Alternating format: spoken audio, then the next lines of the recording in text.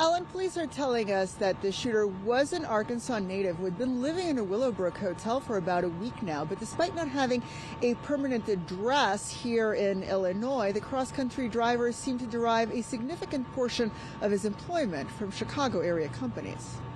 Nikola Mishovic was 30 years old. A Serbian national, his loved ones are now trying to repatriate his remains after he was shot and killed at work yesterday by a disgruntled employee, whom Burr Ridge police identify as Arkansas native truck driver Jeremy Spicer. He worked for them for 1 week. He delivered one load.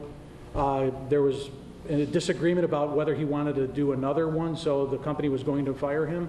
But Spicer was not done yet. Upon leaving Winners Freight, police say he went next door to Forced Transportation, where he shot a woman 3 times. She stated that she knew him as a previous employee of the company. He then unsuccessfully went in search of another former boss. There were 3 logistics companies involved, and they're all within that office park, and he worked for each of them. And we now know that more than 9 months before the 31-year-old shooter ever walked into this Burr Ridge office park with the intent of taking revenge on those he believed had wronged him, he was involved in another dispute with a former employer, this time in Schaumburg, where police records show that on June 11, officers were called to a trucking company there after Spicer physically threatened his boss over a payment dispute.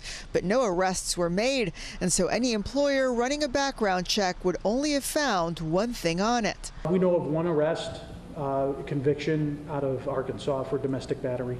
It all came to an end when an hour and 40 minutes after that first shot was fired, police found Spicer nearly 3/4 of a mile away, where he fatally turned the gun on himself rather than be arrested. Now, Spicer's surviving victim has not been identified, other than to say that she is a former co-worker of his. Police telling us, however, that she is now in stable condition, but still in the intensive care unit at Good Samaritan Hospital.